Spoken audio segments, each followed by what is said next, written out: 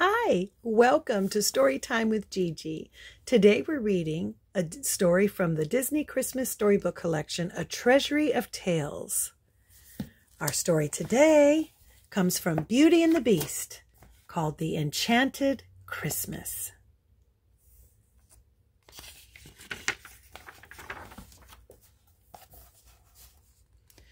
Winter had settled over the castle grounds. Belle looked out the window at the snow-covered trees. She tried to make the best of those cold, wintry days, but she was sad. Christmas would be here soon, and she wished she could be home to celebrate with her father. As long as she was a prisoner in the Beast's castle, she was forbidden to leave the grounds. Then she had a wonderful idea. She could celebrate Christmas at the castle with her new friends. She hurried off to find them and share her plans.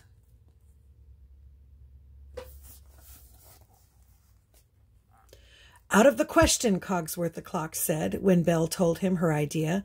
"The master has forbidden Christmas." Belle couldn't believe what she was hearing. "No one can forbid Christmas. I, for one, think a little Christmas cheer would do him much good." "The girl is right," agreed Lumiere, the candelabra. "It is up to us to do something." Cogsworth was still unsure, but as soon as Belle mentioned Christmas pudding, the clock changed his mind. "If the master finds out about this, he will be furious," warned Cogsworth, "so everybody keep quiet."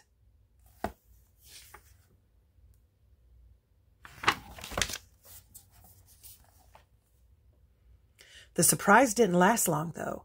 When the Beast found out, he growled with anger. "I hate Christmas," he roared to Forte, the pipe organ. Forte was the only one who understood how upset the Beast had been since the curse had been placed on the castle. The Beast had once been a handsome prince, but one day he had refused to offer help to an old woman. When she saw his selfishness, she turned him into a beast and all of his servants into enchanted objects. Before the magical curse, Forte had been the court composer. None of the other servants had liked him or his music, but they had always listened politely. Now that the Beast was unhappy, Forte could play sad songs all the time. The Beast often came and sat by the fire and listened to the music. Forte liked that he was important to the master. He did not want this to change.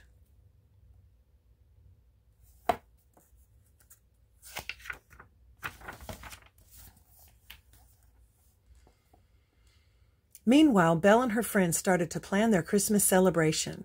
Belle was excited to see the enchanted objects, eager to celebrate the holiday. "I'll see to the dinner," Mrs. Potts, the teapot, said.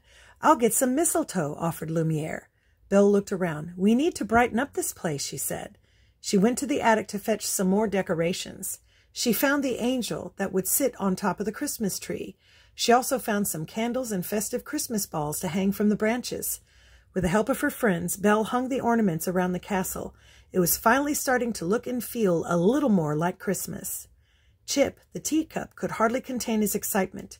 "We're going to have the greatest Christmas ever!" he exclaimed.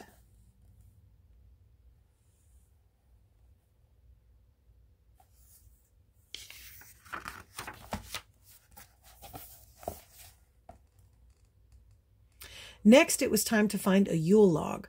Belle went to the boiler room and looked around. Finally, she found one she liked. Just then the Beast stormed into the room. He snatched the log out of her hands. "It's a Yule log," Belle said. "It's a wonderful tradition. Everyone in the house touches it and makes a Christmas wish." "Wishes are stupid," growled the Beast. "You made a Christmas wish last year. Is this what you wished for?" "No," Belle replied, "but I will keep wishing. And when the log is burning on Christmas morning—" "There will be no Christmas," insisted the Beast. "I am the master here."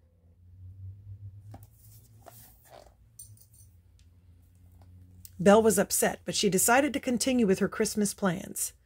The next morning, she and Chip set out to find a tree. They were looking for one that was tall and wide, but all the trees near the castle were too skinny or too small. Belle had brought along an axe just in case. She decided to bring back one of the small trees. It would have to do if she couldn't find anything else.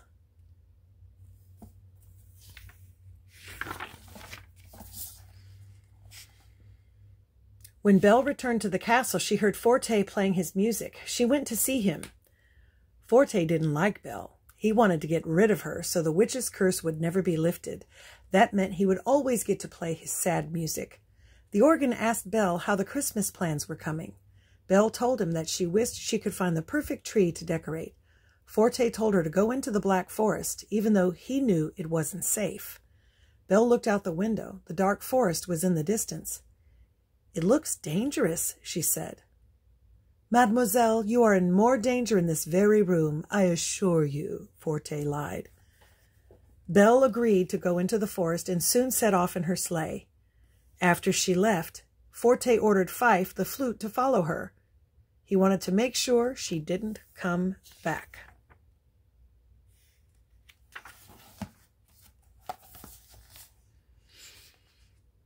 A little later, the Beast began to look around the castle for Belle. He couldn't find her anywhere. He looked into his enchanted mirror. "Show me the girl," he ordered. In the mirror, he saw Belle riding through the forest. He was furious. Forte tried to convince the Beast that he was better off without her, but it was no use. His master was not ready to let the girl go. The Beast went after Belle, determined to bring her back.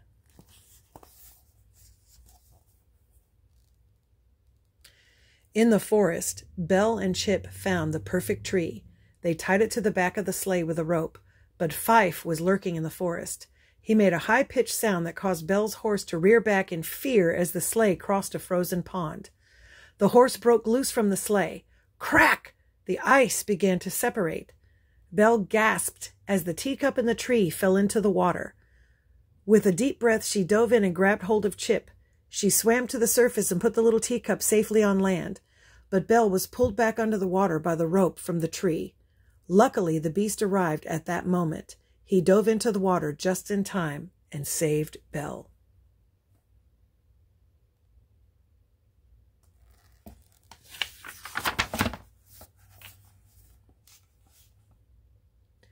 The Beast brought Belle back to the castle. He locked her in the dark, cold dungeon.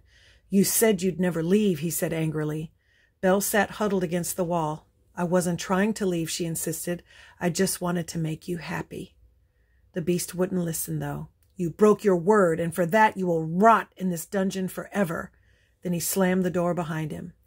Belle cried quietly. "I should have known you'd never be anything but a beast." When the Beast returned to his room, he discovered a gift that Belle had left there earlier. It was a book she had written just for him. Upon reading the story, the Beast realized that Belle had seen through his sadness and anger. She knew that deep down he was good. The Beast ran to the dungeon and asked her to forgive him. Belle agreed at once.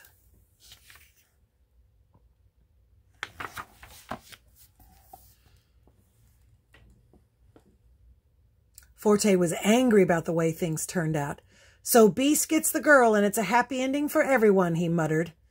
Enchantment lifted, and Forte fades into the background. No longer important, no longer needed. "I think not!" The jealous organ blasted his music throughout the castle. The walls shook and windows shattered. "Forte, enough!" the Beast commanded. The organ wouldn't listen, though. He kept playing. "Is this happy enough for you, master?" Forte said. Finally, the Beast did the only thing he could. He smashed the keyboard. The music ended. Forte tried to play his notes, but no sound came out. He angrily tore himself away from the wall.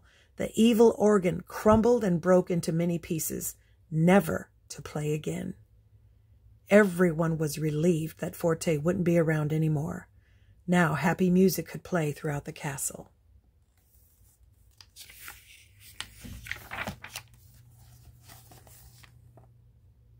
On Christmas Day, the Beast escorted Belle into the main hall. The whole castle had been beautifully decorated, and everyone was full of good cheer. It was a Christmas no one would ever forget, especially the Beast, for on that day, Belle gave him the gift of hope, the hope that someday the curse would be lifted and life in the castle would return to normal. And that's our story. I hope you liked it. That's also been made into a movie. Have you ever seen it? Well, make sure that you like and subscribe and share with your friends. Bye until next time.